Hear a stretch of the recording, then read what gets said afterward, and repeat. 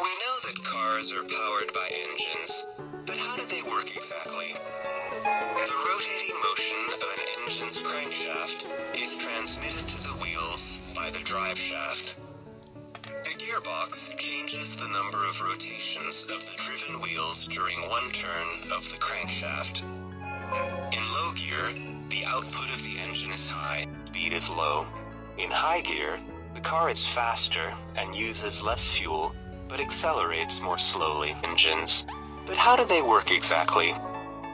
The rotating motion of an engine's crankshaft is transmitted to the wheels by the drive shaft. The gearbox changes the number of rotations of the driven wheels during one turn of the crankshaft.